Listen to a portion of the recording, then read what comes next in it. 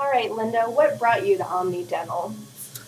Well, this all started in Michigan. I went to 3 dentists there and 2 dentists here, and they kept putting in teeth that didn't fit correctly. I had like 3, and they kept falling out, and I couldn't eat. So after dealing with this for like 2 years, I finally found Omni Dental and Dr. Hurley. I have the most beautiful teeth now. I would never go to anyone else. Are you happy with the outcome of your dental work here at Omni?